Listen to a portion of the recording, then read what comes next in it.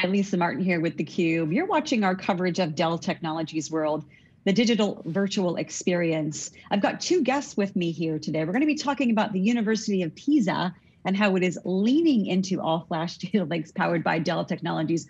One of our alumni is back, Maurizio Davini, the CTO of the University of Pisa. Maurizio, welcome back to theCUBE. Thank you. You're always welcome. Very excited to talk to you today. Kaushik Ghosh is here as well, the Director of Product Management at Dell Technologies. Kaushik, welcome to theCUBE. Thank you. So here we are at this virtual event again. Maurizio, you were last on theCUBE at VMworld a few months ago, the virtual experience as well. But talk to our audience a little bit before we dig into the technology and some of these demanding workloads that the university is utilizing. Talk to me a little bit about your role as CTO and about the university. So my role as CTO at University of Pisa is regarding data center operations and scientific computing support. That is the main occupation that I have. Then I support also the technological choices that University of Pisa is doing during the latest 2 or 3 years. Talk to me about so this is in terms of students, we're talking about 50,000 or so students, 3,000 faculty, and the campus is distributed around the town of Pisa. Is that correct, Maurizio? The University of Pisa is sort of a town campus in the sense that we have 20 departments that are located inside a medieval town. But due to the choices that University of Pisa has done in the last 90s, we are owner of a private fiber network connecting all our departments and all our data centers. And so we can use the town as a sort of whiteboard to design new services, new kind of support for teaching and so on. So you really modernized the data infrastructure for the university that was founded in the Middle Ages. Talk to me now about some of the workloads, Maurizio, that are generating massive amounts of data, and then we'll get into what you're doing with Dell Technologies.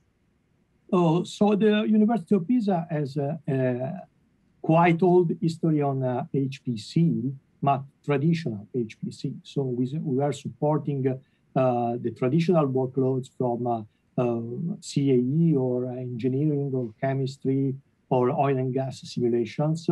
Of course, during the pandemic year, last year especially, we have new kind of workloads coming, some related to the fast movement of the HPC workload from, let's say, traditional HPC to AI and machine learning, and also the request to support a lot of remote activities coming from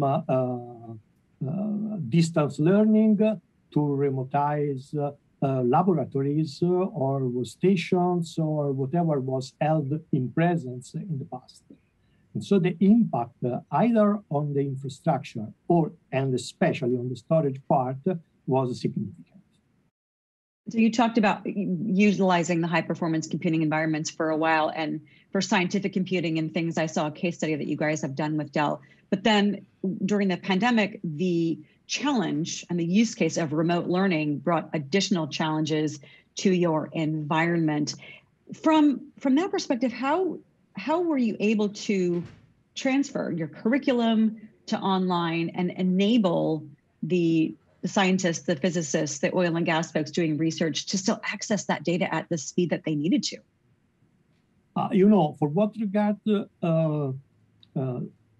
distance learning, of course, we were based on cloud services that were not provided internally by us. So we based on Microsoft services, on Google services, and so on. For what regards internal support, scientific computing was completely remotized, either on support or experience. because how can I bring some examples? For example, laboratory activities were remotized. The access to the laboratories was held from remote as much as possible. We designed a special network to connect all the laboratories and to give the researcher the possibility of accessing the data on this special network. So a sort of a collector of data inside our university network. You can imagine that virtualization, for example, was a key factor for us, because virtualization was for us a flexible way to deliver new services in an easy way, especially if you have to administer systems for remote. So as I told you before about the network as a whiteboard, also the computing infrastructure was with VMware virtualization treated as a sort of whiteboard. We were designing new services, either for interactive services or especially for scientific computing. For example, we have an experience with virtualization of HPC workload, storage, and so on. Talk to me about the storage impact, because as we know, we talk about these very demanding unstructured workloads, AI, machine learning, and those are difficult for most storage systems to handle. Maurizio, talk to us about why you leaned into all flash with Dell Technologies, and talk to us a little bit about the technologies that you've implemented.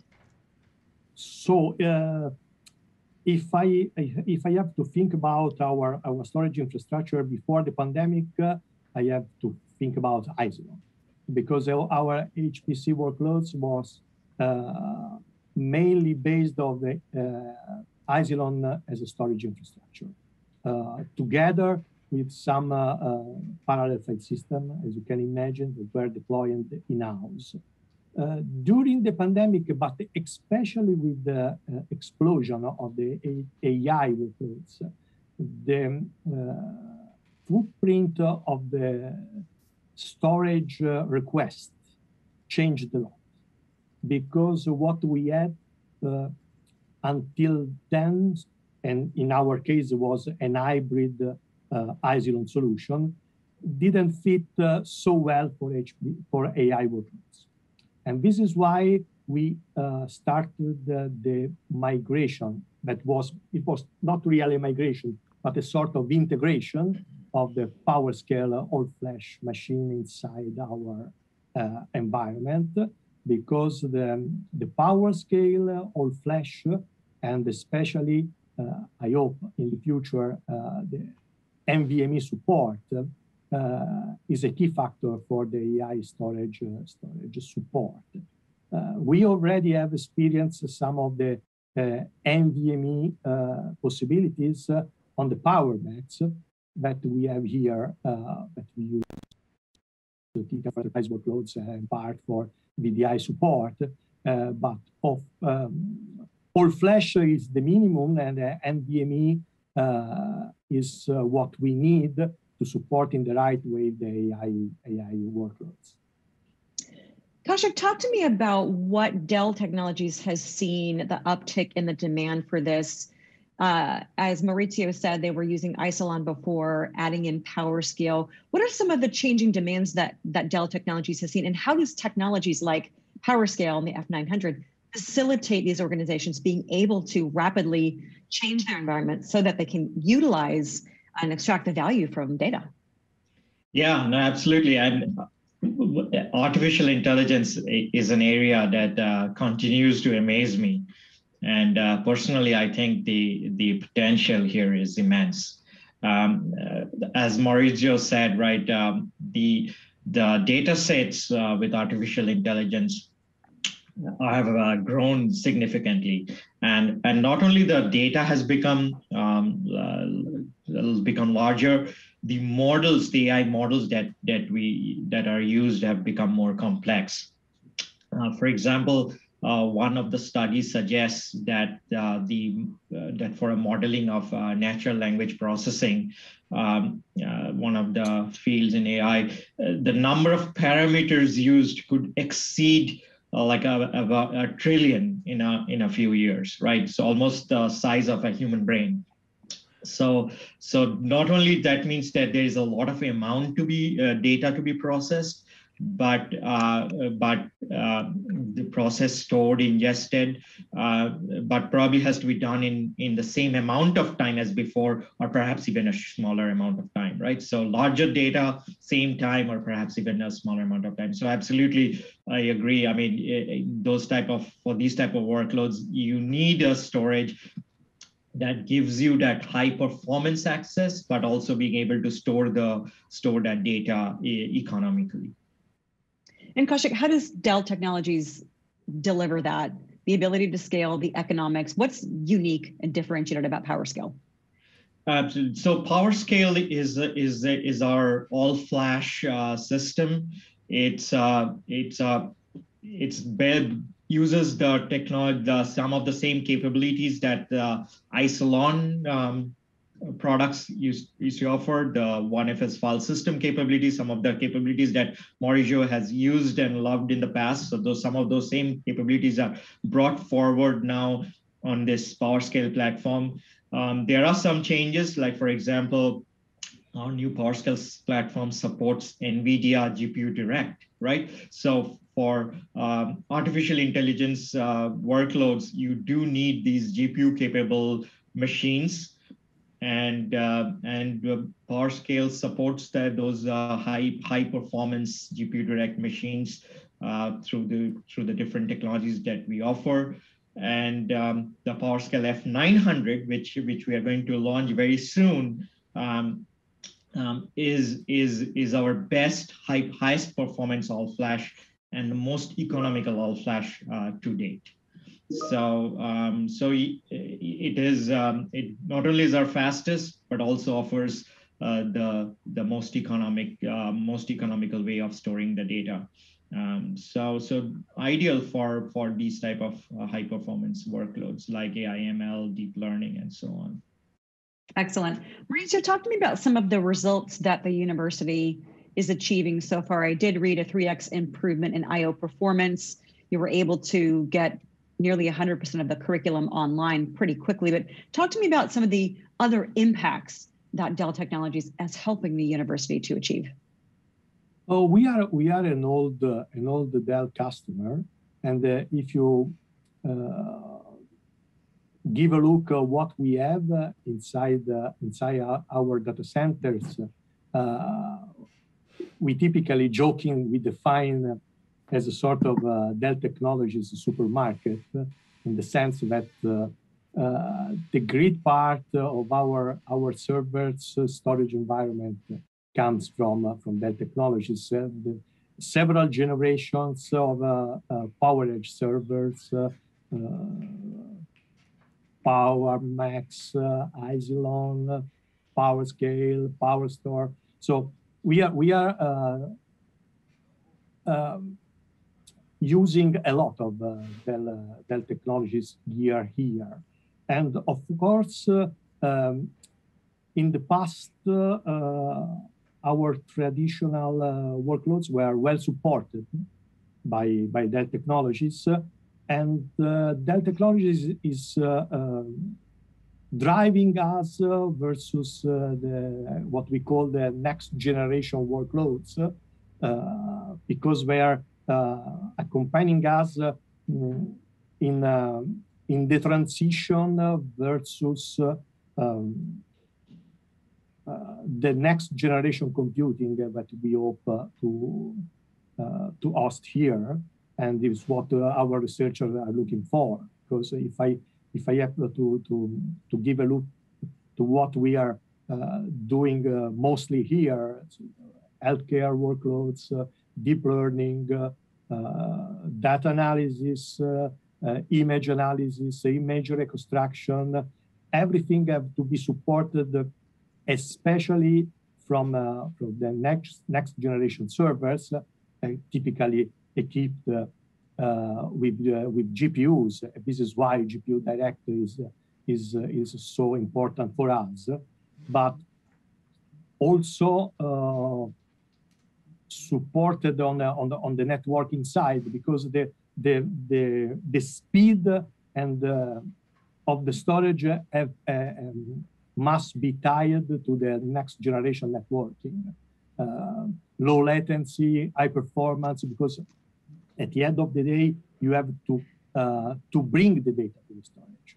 And typically you do it by networking. So the rewamp of the low latency, high performance interconnected is also a side effect of these new workloads.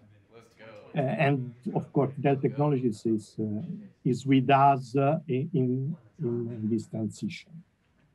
I love how you described your data centers as a Dell Technologies supermarket, maybe a different way of talking about a center of excellence.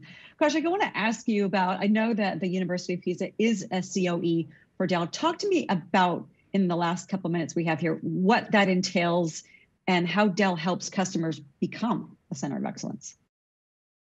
Yeah, so Dell, like Maurizio talked about, has a lot of the Dell products today, and in fact, he mentioned about the PowerEdge servers. The PowerScale F900 is actually based on a PowerEdge server. So you can see, so a lot of these technologies are sort of interlinked with each other. They talk to each other, they work together.